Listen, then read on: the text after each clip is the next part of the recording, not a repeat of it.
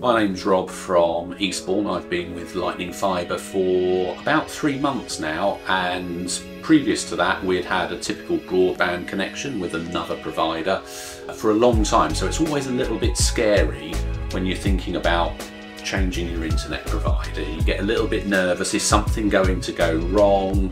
How long might I be without internet for? And we found that the team actually at Lightning Fibre were really good. We took the plunge, we decided to go ahead, and we got a great deal. That was the most important thing. We found that we got a lot more for our money, and it's really nice to be using somebody that's local. I'm really pleased to say that we've had no issues at all with the internet connection. It's been really reliable. We're able to stream television as well when we want to on it with no real dropout.